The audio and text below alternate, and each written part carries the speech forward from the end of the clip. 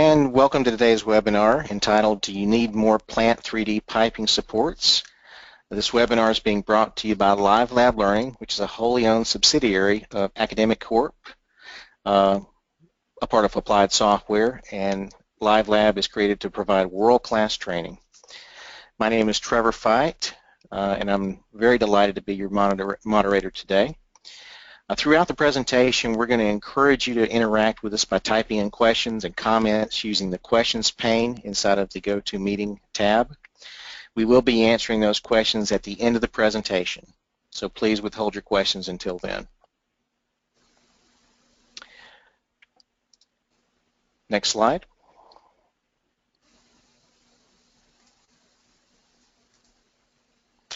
This webinar is being recorded and it will be available to you online on our YouTube channel, and for all of you who are attending today, you will receive an email with a link to this specific webcast. If you would, if you haven't already, please do visit our livelablearning.com website. We are on Facebook, and like our page on Facebook to receive the latest information and special offers. When you visit the livelablearning.com website, there is a complete list and schedule of upcoming training and webinars. We do have some upcoming events I'd like you to take note of. We have a NASTRAN Lunch and Learn. This is a live event in Huntsville, Alabama in September on the 15th. And in October, we are going to be at the Southern Automotive Conference in Nashville. Come see us in booth 120. As far as webinars go, we have a number of them upcoming. You can see the complete list here. So please do contact me if you want more information on those. You should be receiving an email for these webinars, but my contact information is at the bottom, and I'll be more than happy to help you out with getting registered for those webinars. So with that, I'm going to hand it over to Scott Hallmark. Scott is one of our senior consultants here at Applied Software. And he will be providing you the technical content today. And with that, I'll kick it off to you, Scott. Okay, great. Thanks, Trevor. So the title of this particular webinar is, Do You Need More Plant 3D Piping Supports? There is, as you know, if you're plant users, which hopefully most of you are, there is a set of supports that are available to you. That are out of the box. Some work very well. Some have some limited capability of being able to adjust them and move them and basically have some parametric features to them that you would like to have. But there is a way to get those in there, and as a service of Applied Software, we can do that. We can generate those types of supports. We have a few clients now that we've done this for already. And so what I want to start with is basically showing you how you currently place some auxiliary steel supports.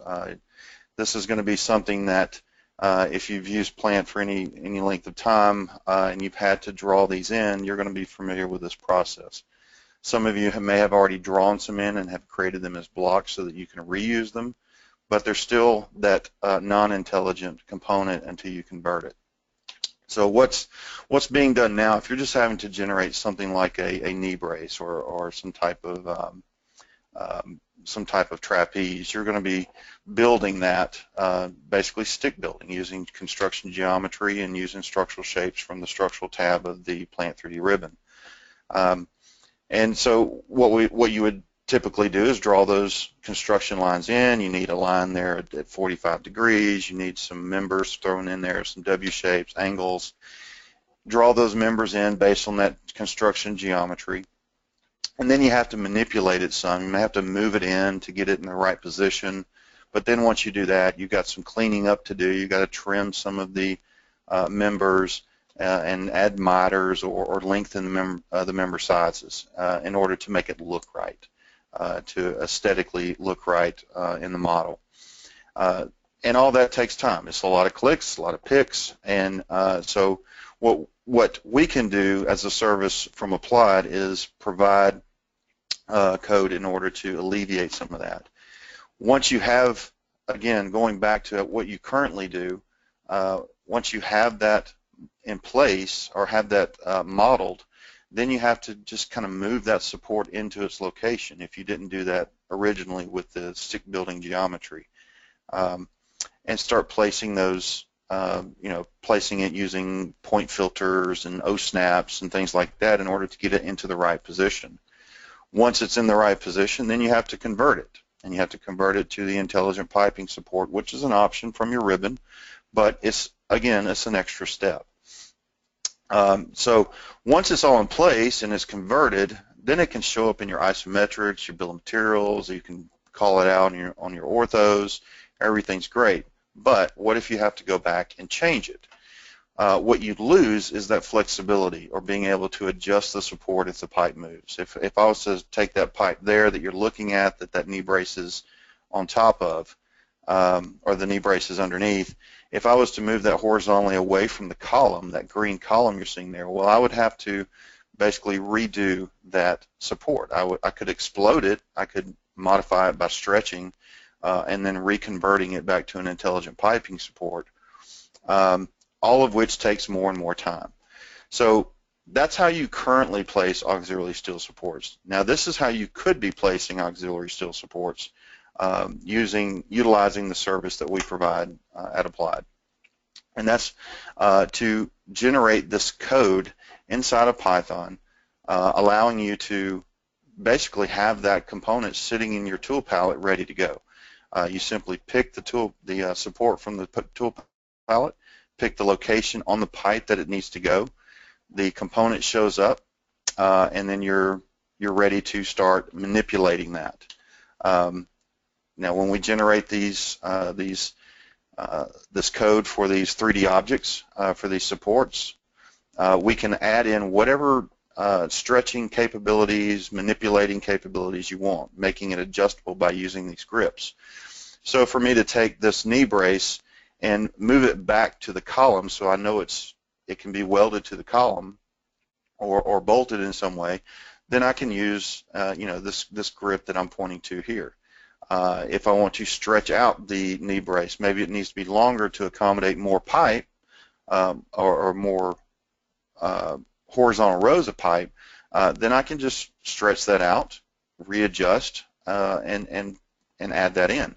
If I need to, say, put a shoe underneath this pipe and let it rest on the knee brace, well, I've got another grip here that I can select to drop it down 4 inches, put in my 4-inch knee brace, or 4-inch shoe on top of the knee brace, and it's all interconnected to the pipe. It all knows that it's a part of the pipe, and it's going to show up in your ISOs and your orthos and your bill of materials as that support. So even after it's placed, I can go back and modify. If I was to move that horizontally, again, it's all adjustable, and I don't have to do any exploding and reconverting. Again, you make adjustments through the grips. You can also make adjustments through various parameters that you can define. You can tell us what parameters you want to be able to change, what things you want to be able to move on a particular support, and we can add that in so it shows up in your properties dialog box. So we can define maybe even the size of the member. You want it to be a 4, a 6, 8, or a 10-inch. We can define those values in here. We can define the offset dimension. And here you're seeing the overall length. This B dimension here is the overall length from end to end of the support. So you're able to get some of that feedback, some of those dimensional values by doing this. And we all do this. We do this all through like I said, what's called Python code, Python scripting. And so we write this code based on what you need to have show up and what you need to be adjustable. So this is just a quick snippet of a very simple code that we were doing that helped define the W shape and connect the parts together, and then being able to locate it with grips is what you're seeing there. So then we take that code and we port that into the catalog, and there's a process for that, and it's something that we're very familiar with. So we port that into the catalog so you can have a custom supports catalog that's your catalog. No one else has it. And so that catalog can then be, those items can be manipulated. We can add to the values, add to the sizes of pipe that it can fit on. So maybe certain types of supports can only work with certain size pipe. We can define that here within the catalog. We can, and then plug in various dimensional values, all being very parametric and easy to use. So we can do that not just with auxiliary steel, but we can do this with hangers, clamps. As mentioned before, we've got a few customers already that we've done this for as a service, and they seem to be very pleased with what they've received. So some of the things that we've done in the past, some of the things that could be available to you for us to do for you custom would be some things like T-poles, with various shapes, with using pipe or W shapes or angle. We can do beam supports under beams and that connect into columns or trapeze. We can do inverted knee braces or regular knee braces. Again, we can do trapeze. We can do trapeze with angle or any structural shape really that you desire, including unistrut and hilti. We can add those in there as well. Add those options for you to be able to place trapeze using those tools or using those members. Hangers, we can define different types of hangers. This particular one that you're seeing on the left is that's a depiction of a scissor clamp. It doesn't actually have the exact shape of a scissor clamp, but it gets the point across. It takes the shape and the size parameters into consideration so that you can still do your interference checks for that. And then you got hex clamps, riser clamps, rods, high pressure clamps. You got hex with PVC sleeves and grommets. You've also got tank legs that we can define. This is something that's not really a quote-unquote piping support, but we've added it to the support tablet or tool palette so that you can add those in to tanks. I don't know if you're having to stick build those now. More than likely you are, but I'm going to show you a little bit later how to place those in using the code that we could provide to you as a service. And then, of course, tank handrail, getting round handrail onto a tank or to wrap it around a tank on concrete as a barrier, as a protection. We can do that, and we can show you how we do that as well. So we're going to jump into the demonstration portion of this real quick and just show you how these work. Again, what we would do is, from applied software standpoint, is we would evaluate what your needs are, what type of supports you would like to use, and then give you an estimate of the amount of time it would take for us to generate that code to your specifications, and then provide that code to you in a catalog format as well as the native format of the code. And then we can also help assist get those into your support catalogs or support specs from the catalogs. But we'll just start with a few things here in this corner down here. There's some out-of-the-box supports that you can use, stanchions, but where I was before, we found a need to have more options for that. We wanted to see angled T-poles. We wanted to see pipe T-poles. We wanted to see W-shaped T-poles. So that's one of the things that we generated, was we were able to generate these based on the size of the pipe, the distance down. So you can see as we place this one, there's many more options than we had with the out-of-the-box support, which was basically telling it how far down to go until it hits the ground. You can see here it also includes grout. So that's a property option here. If I wanted to go in and remove that grout out of there, that's just something that I added in that I thought would be a good option to have, is to have 1 inch of grout, 2 inches of grout, or 0. We could put in 0 for no grout at all, and it would take it out completely. Being able to adjust this is also beneficial. If I want to change that length there to 18 inches, Well, you can see it moves it off, but then I'll just stretch this one back over another 18 so that it's back underneath the pipe. We're not quite underneath the pipe. Let's go 24 on that. And so we're underneath the pipe, but then I want to get this centered back under it again. So we'll move that to 9 inches, and we're almost centered up. I guess I'll have to do 12 inches there. All right, so that centers it back up underneath the pipe, but also that's coming in at a particular size angle, and maybe this pipe is going to require more than what I've specified there. So maybe 2 inches is not going to be enough. I need to go up to a 3-inch angle, or maybe even a 4-inch angle. You can see everything adjusts automatically, and let's just be able to manipulate that, move it around.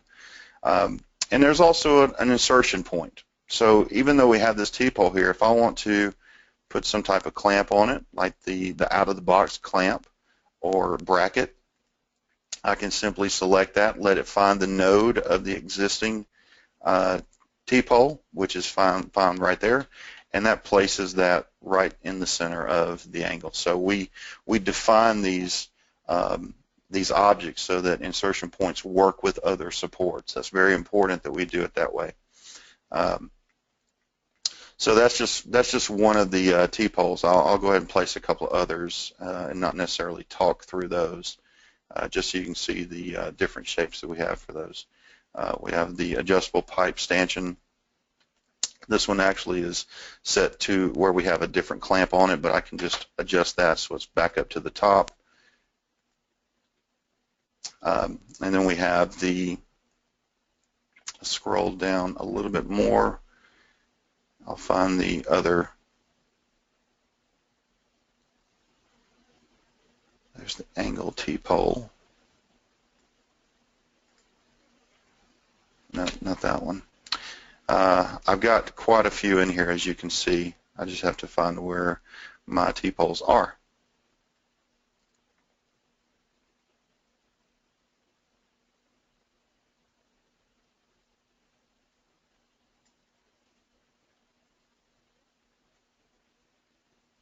There we go. So there's our T-pole on concrete. So this one is utilizing a W shape for that one, and then we have another one here that's utilizing a pipe. So again, it's just a matter of picking and clicking. They all basically have the same adjustment options to move them into position. Once they're in place, if I have to manipulate the pipe, move something around, or just move it to another location, I can take it and grab it and move it to another location on the pipe. It's very simple to move around. It's just another component at that point, but we're not having to do the conversion or reconversion of anything. All right, we'll move up here to the top, and again, I could go through the process and show you what you typically do now, but I think you're doing that enough already. Let me show you what it looks like if we're just placing a knee brace from the tool pallet. So we have knee braces here. This is a W-shaped knee brace. So you can see how it kind of runs into the column back there, and that's good because I want to show you how it automatically adjusts just by moving it, moving the grips. So here we've got this one in place. If you look around, you can see it's actually going through. So all we do is select it, pick it, and grab it back to the edge of the column. That's automatically adjusted now. But maybe before doing that, we wanted to lengthen this out because we want to add more another pipe to this particular knee brace. Well, we can just drag that out, maybe 18 inches. I'll take this arrow back and just drag it back to the column again, automatically adjusting that support. Not having to explode it, not having to set it back up as a piping support again, or redraw it. Maybe we want to put a shoe underneath this. Well, I can just take this offset, drop it down 4 inches, and then go find a shoe from the standard shoes that we have in Plant 3D. Again, I'm going to look for that node. You can see how it automatically finds the node of the existing support. So it's already set to a 4-inch depth, 12 inches long, and those two items will show up on this isometric in the bill of material as a support for that. Well, maybe we want this inverted as well. I want to invert that and maybe hang it, use a hanger for that. So I'll go back up here and find my knee brace again, but this time I'm going to use an angle knee brace. I'll pick it again. Actually, let's go find the inverted. Here it is here. So I'll find the pipe and where I want it to be located. So I'll locate it here.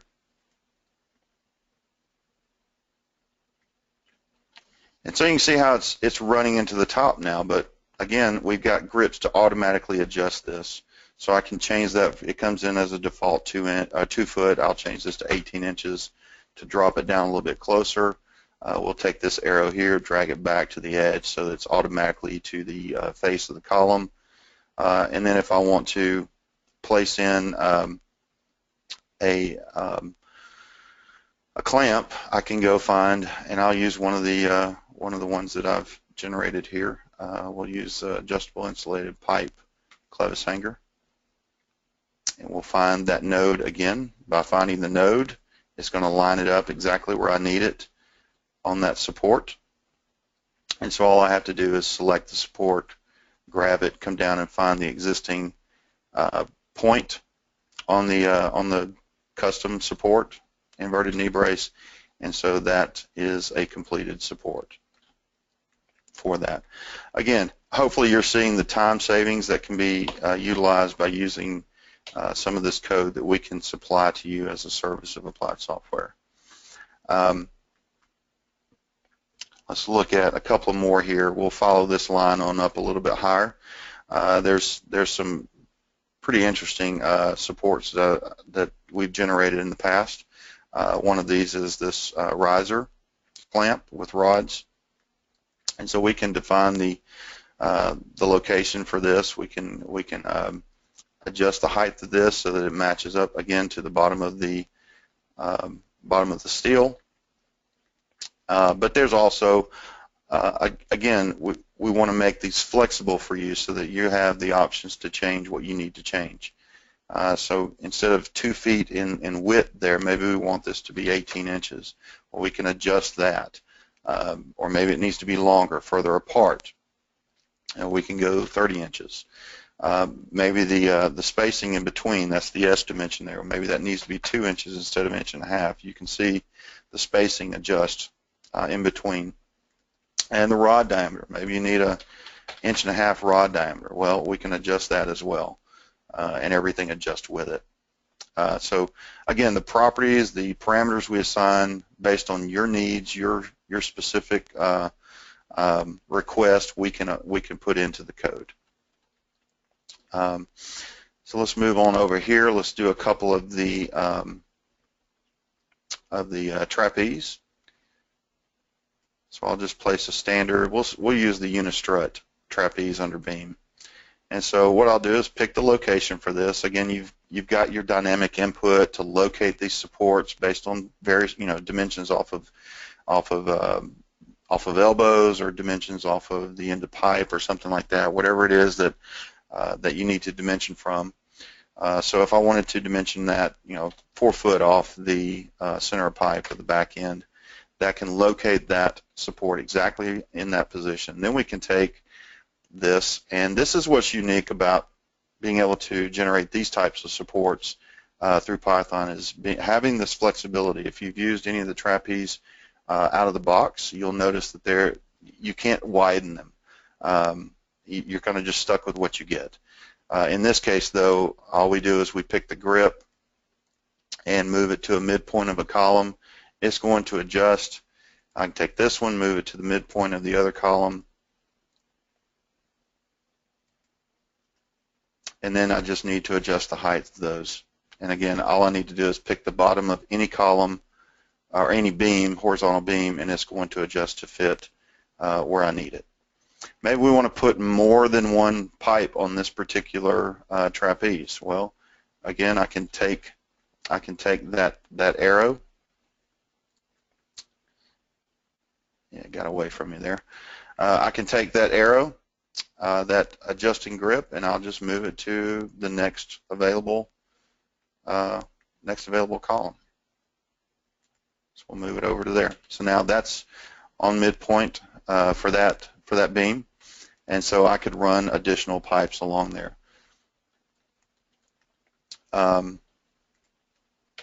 So let's go in and add something else in here. We'll roll around to the other side. I wanted to show you some of the ones that are kind of difficult to draw just on your own. That takes a lot of stick building and construction lines. But we've got one right here where I've actually got two pipes that are on the same elevation, and an additional pipe. I'd like to build one support that supports all three of those. Well, we've got a tiered trapeze under beam, and so I'll just pick the pipe that I want to actually attach it to, and then we'll locate it. You can see across the top there where the top of that support is running into the steel. That's a good indicator of where it is and where I'd want to locate it. So I'll just pick that location, or I could use dimensional values, either one. I'll go ahead and adjust this down so that it is to the bottom of the steel, and adjust this over to the column. Now, it does run into a pipe down here, and it's not quite far enough out on this side, so I'm going to adjust it. We'll take this and move this out another 30 inches, so that accounts to hold this pipe. But this one down here, I need to drop this one down below, and so what I'll do is I'll just drop it to a quadrant of the existing pipe. And so you can see how easy it is to place these supports in using this Python code.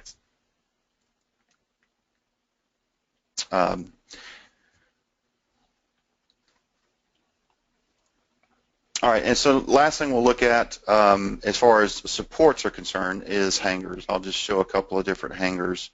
I've got some pipes here that I want to attach to the horizontal beams above it. So I'll go find a couple of the supports I've created, the hangers I've created for through Plant, and let's see where they're at up here. I think they're at the top. They are at the top. All right, so we'll use this scissor. So you can see as I start to place this how it's not really attaching to the beam. It's not really the right size for the pipe. But as I place it, you'll see that it automatically adjusts, and that's by it reading the catalog information. And so we can take that now, take that support, and just use the grips to get it on the right position. So we'll drop it to the bottom of the beam, move this to the top of the flange, and then move this out to the edge of the flange. Oops, that one went a little too far. Let's move this out. I grabbed the wrong edge to the edge of the flange there. So that fits right around that as a scissor clamp. So that would be the depiction for a scissor clamp. And I'll just drop one of these other ones in here that we have as well. And we'll just use this hex clamp beam with two. Now this one's going to come in upside down, but we're just going to roll it around using the grip. So this could be welded down, or it could be rolled to the top and then adjusted to match to hit the material, hit the horizontal beam. So that's placing the supports. Now the other thing that you can do inside of or that we can provide inside of Python is some tank supports and handrail. So I've got some of those here, as well as tank support lugs. I'm going to show you that one too. I'm going to take this tank support legs, and really all I'm looking for at this point is the center of the toruspheric head. And so it places that in, and then I can determine what direction this needs to go in. I'm going to have it go at 45 degrees so that my leg doesn't run through that pipe that's coming out at 90. Right? So I'll adjust this. I'll take one of my grips and just drag it down to my concrete, and then I'll adjust the width of this, adjust the size of it. And so what I'm looking for is this other grip down here. I know that this is a 6-foot diameter tank, so I want this to be just inside that. So I'll do a 5-foot, 5'9", and so we'll see that this fits just underneath the tank. Well, you could actually run that out to get the exact diameter if you wanted to. So it's flush, but that's a quick way to generate those legs. Again, those have options as well. So if I come down and look at the options, I can change that to a 6. I'm not sure if I went up to an 8. Yeah, it looks like I did go to an 8 for that as well. So the base plates, the member sizes, they all update at the same time. Tank handrail, we can place that in. Again, we're looking for the center of a horizontal of the torus spheric head, and we'll just pull the location for that or the direction, and then we just use grips for that as well. So again, this is a 6-foot tank. I'm going to make this 5'8" for the handrail, so you can see how the handrail just fits right down into the side of the tank. If you wanted it to actually fit on the outside, we can make that work also. This has a height value as well that we can manipulate, so we can make this 3'6" instead of 4 foot. Now this tank is actually going through the concrete, and so I don't want to support this underneath. I want to support it with tank lugs. So we're gonna select tank support lugs, and so you can see those are out there on my cursor now. So again, I'm just finding the center of the top torus spheric head, place it in, pull the direction. One of these is going to have all my grips on it, so it's just a matter of picking the grip and then defining the size. So we'll do, this is 5'8" for this one, and then we'll tell this how far down it needs to go. So we'll use this grip here and tell it to go down to the concrete, and that will adjust it to fit right on the concrete. There's other options in there as well to manipulate how this looks, just because that's a good thing to have. They may not all be the same size every time. So maybe it's 18 inches wide, and the distance out is 12 inches.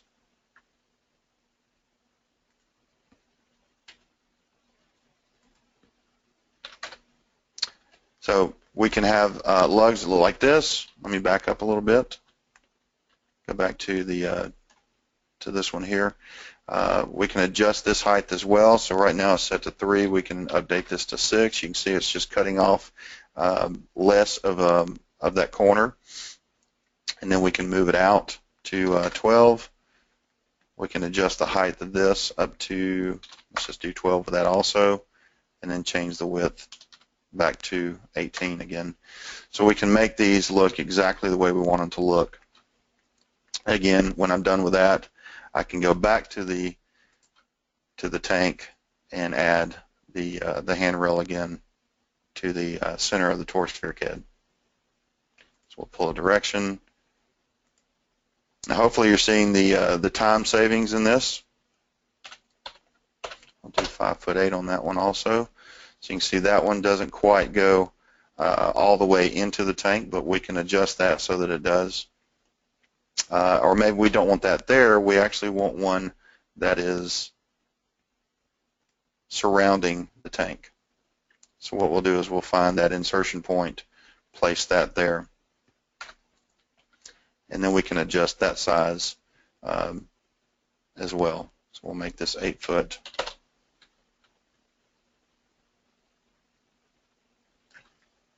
All right, so with that, that's really all I had to show you today. I wanted to show you what we could do for you as a service of applied software, generating supports based on your needs, your specifications, how you would want it to look, creating the Python code scripting, creating the objects in the catalogs, creating your own custom catalog, and then taking that catalog and helping you get those into your current project's piping support specs.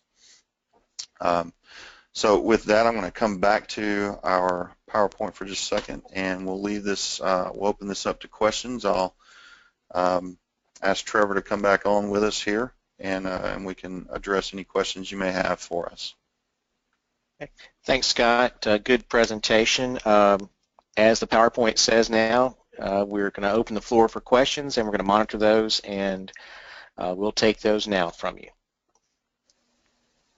If you would, please use the pane in your GoToMeeting to ask a question, and we will see that question and respond to it.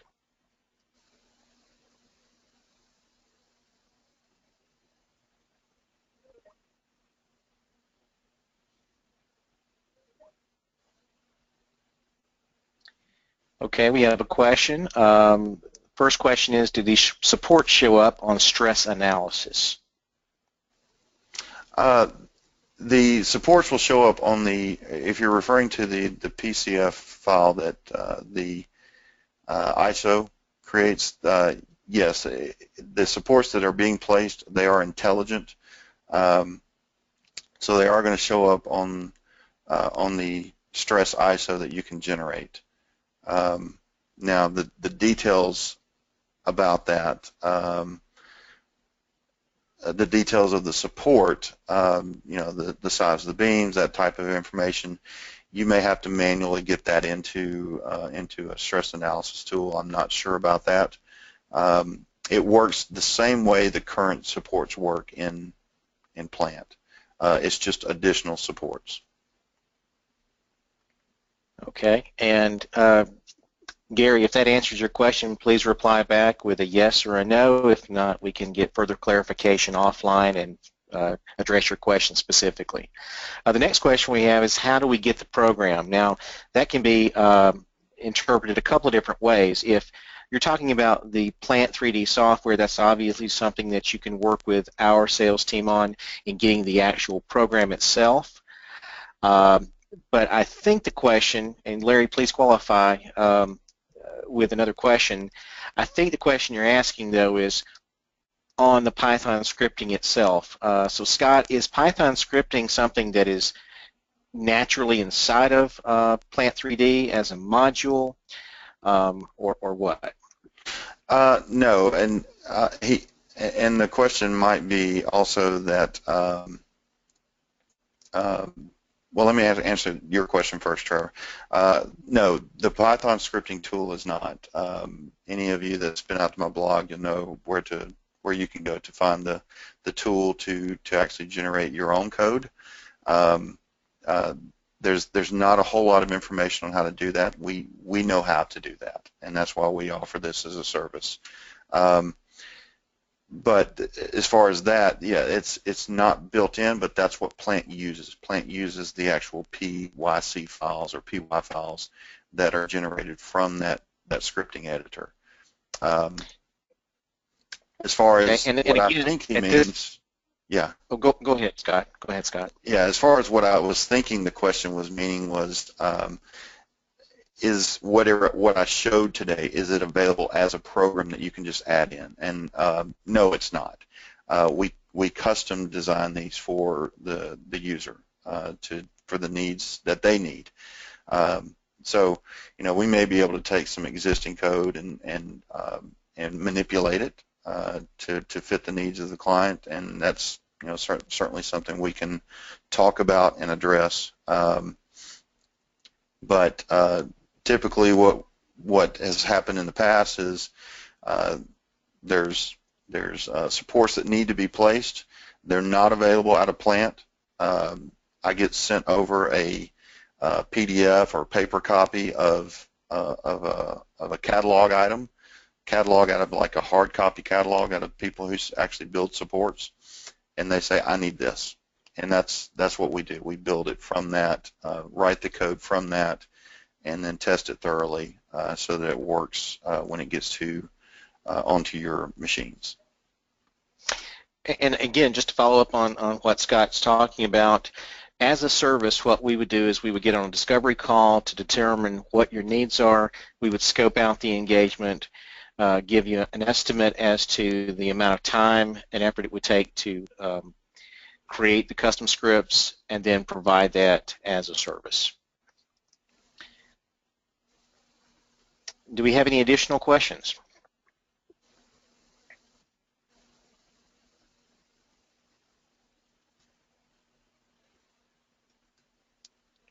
Okay. While we're waiting for some more questions, Scott, I hate to kind of throw you a curveball here, but if you could you share your blog site with those who are on this call, just in case they're not already following you on your blog?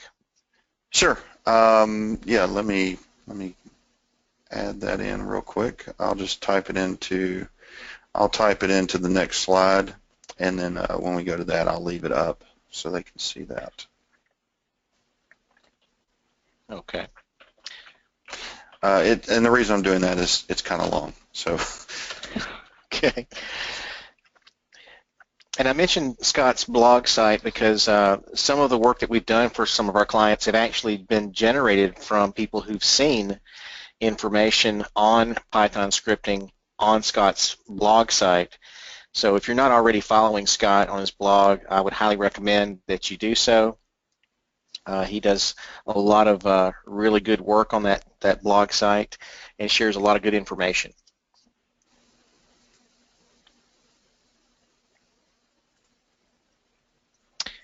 Okay, we don't have any additional questions at this time. You can see here on this slide, though, that if you have any additional questions, if you want more information, my phone number is here, my email address is there as well. I'm fortunate in that most of the people who have attended this webinar I've met before or I know, so thank you for attending, and by all means don't hesitate to reach out and send me an email for additional information about Python scripting. So let's go to the next slide, please. Okay. And there we go. So there is Scott's blog site.